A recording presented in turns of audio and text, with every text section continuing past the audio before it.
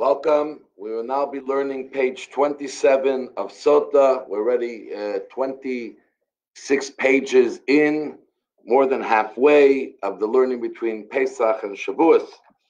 So we have a statement here that Shmuel says that a person should rather marry a woman herself who is a very promiscuous, and maybe she's not being faithful to her husband, but rather marry a person. She's not married yet, I was talking about a person who is promiscuous and maybe being with a lot of people, rather than the daughter of a promiscuous woman. Why? Because at least a promiscuous woman came from a proper marriage, where they were faithful to each other. But the daughter of a promiscuous woman, who knows who she was with, and maybe wasn't even a Jew, and who knows what it was, to rather not marry a daughter. There's actually, the Rabbi Yochanan argues, and he says the opposite: marry the daughter of a promiscuous woman who conducts herself properly, and not a promiscuous woman. Why? Because the daughter of a promiscuous woman is still in good standing, but the other one is definitely not in good standing. So we there's a little bit of discussion, and we finalized that ultimately it's better to marry the daughter, look at the person themselves, their condition and their conduct, rather than where they come from. Why? Because most, even people who are promiscuous in marriage, most of the time they're with their husband, and therefore their children, we say, go after the majority, most probably came from their husband. Obviously, these were the days before DNA, and in courts, DNA in Jewish courts don't stand up very strong generally as well. So, so the Gemara says, what happens? Ask the question: what happens if she was very promiscuous? Meaning that we can't even say that she was mostly with her husband. Probably she was with more people, even while she was married, than with her husband. How can you say most of the intimacy she had was with her husband? So we say like this: it depends. There's a discussion when a woman becomes is a greatest moment to become pregnant. Is it right around her time she menstruates, or is it right around the time she goes to the mikveh? That's 12 days after she menstruates. If it's around the time she menstruates, the husband doesn't necessarily know when that is, so he can't sort of keep an extra eye. But it's around the time she goes to the mikveh, the husband knows when that is, and therefore he can keep an eye and make sure that everything is as good. The Gemara says we remain with the question: do we say this rule always that a married woman, even though she's promiscuous and maybe go be with other men, do we say most of her relations are with her husband, therefore her children are kosher from the marriage, or do we say not? So now we bring down another part of the Mishnah. The Mishnah says that there's times that Beis Din, that the Jewish court does the warning on behalf of the woman. When is that? So we said when it's the wife of someone who can't hear, someone who's gone off his mind a little bit, someone whose husband is not in town, someone whose husband is in the prison. So we say that the Beis Din is allowed to warn the wife.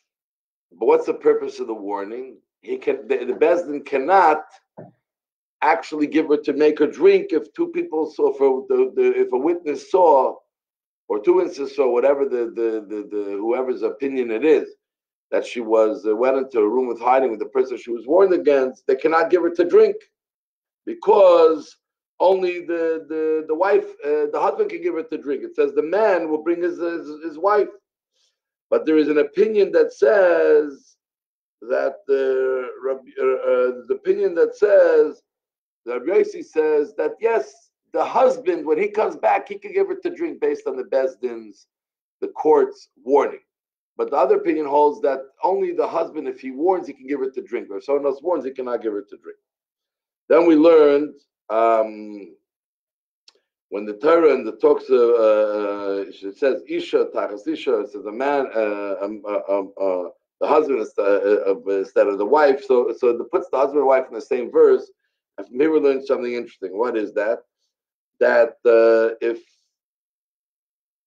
just like if he was blind, he cannot give her to drink. It says he has to see. So too, if she was blind, she doesn't drink. So meaning all the laws that occur for him occur for her. So he's blind, he cannot give her to drink. She's blind, she doesn't they drink. Just like if she was limping or she was missing an arm was cut off, she doesn't give a drink. So too, if he was limping or is missing an arm, he cannot give her to drink. These are technicalities. And just like if she couldn't speak, she couldn't say the words, she cannot drink. If he cannot speak, she cannot drink either. So this finishes off the third chapter, the fourth chapter of Sotah. Now we begin a Mishnah. It's quite a lengthy Mishnah for this page learning. So we say like this very fast. What's with the guy who she was with? So now we're talking about the husband, the woman. What about the guy she was with that's the cause of all this problem? It says when the water, if they actually did something, when the water checks her, it checks him as well, meaning he dies at that moment as well. Because it says, "Avo," there's twice that will come. The water will come into them. Into who? Into both of them, the woman and the one she had the relations with. The same thing, just like if she does not drink, she's not allowed to be married to the husband. He has to divorce her. She's not allowed to get married to the one she was with either. Even if she doesn't admit that she did anything with him, and even if she admits for sure she cannot be with him. This is what Rabbi Kiva says. Rabbi Yeshua says like this, that the same exact thing, but from a different way that we learn. Then the Mishnah brings Boy Bayon. Boy Bayon, and that day Rabbi Kiva, this is not even connected necessarily to the laws of Sotah, but it's Boy Bayon. That day is a famous day. There was a day Rabbi Gamliel, who was the leader of the Jewish people, was removed from his leadership because he was very tough. He didn't let people come in to study unless he felt that they were really at a high level and sincere about their learning and their righteousness. So many people were left outside and they weren't able to come study.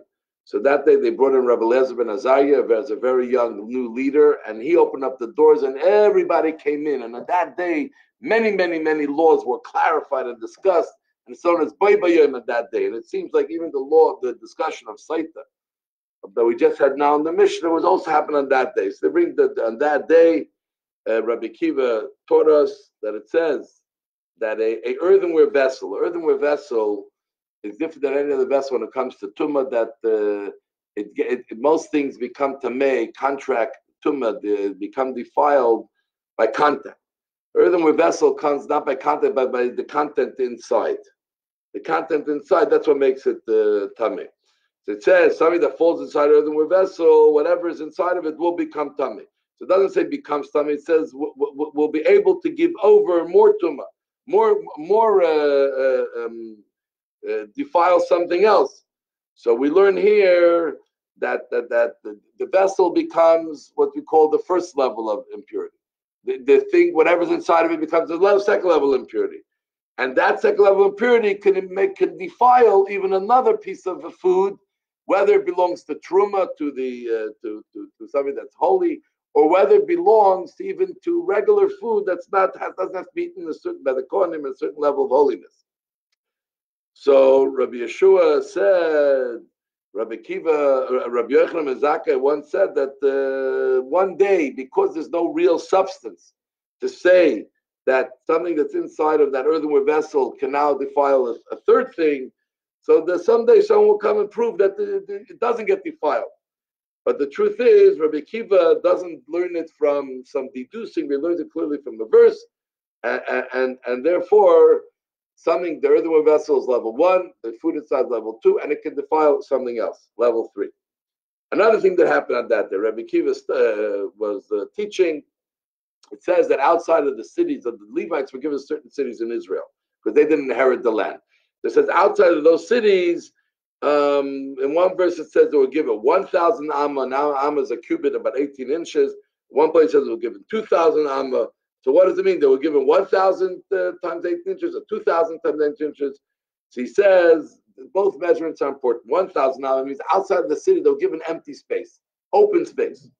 And then 2,000 amma means that you're not allowed to walk on Shabbos more than 2,000 amma outside of a city. So that's why it brings both of them down.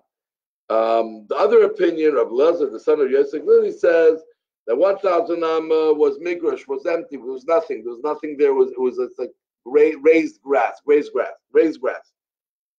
But in the outside, beyond that, the second 1,000 amma, there were fields and orchards, etc. There was a lot of bee there. So this way, the animals don't run out of the place because there's nothing to go there for the first 1,000 amma.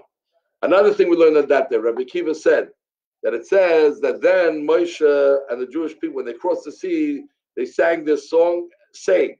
The question, what are we saying? All the Jews were together. Usually in the Torah it says that Moshe spoke, Hashem spoke to Moshe saying, Hashem spoke to Moshe saying, say to the Jewish people. But here, all the Jewish people were together. So who is it saying to? So from here we learn how they sang the song according to Rabbi Kiva. That Moshe sang, and the Jewish people sang a chorus, just the same way you read Hallel in a minyan in the olden days. So he read most of the words, the Chazan reads most of the words, and they read a little bit of a chorus.